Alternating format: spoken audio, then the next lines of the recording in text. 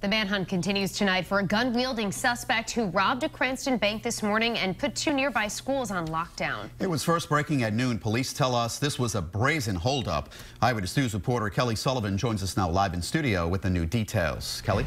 Mike and Shannon, Cranston police say the masked suspect walked into the TD Bank on Phenix Ave just before 9 this morning. And these are the surveillance images taken inside the bank. Police say the suspect was carrying a large revolver and ordered customers in the bank to lay down on the floor. Police say he pointed the gun at an employee sitting at the desk, then went up to the tellers and demanded cash. Now, once he got it, he ran outside, and police say he was last spotted running behind the Burger King next door.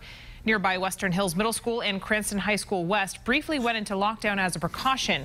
Western Hills said in a message to parents that the lockdown had lifted around 10 a.m. Now, here's another look at the suspect. Police described him as a heavyset white man around 5 feet 9 inches tall. Police say he was wearing a bandana with a skull on it as a mask, along with sunglasses, a dark-colored hat, a dark gray jacket, gray pants, and tan work boots.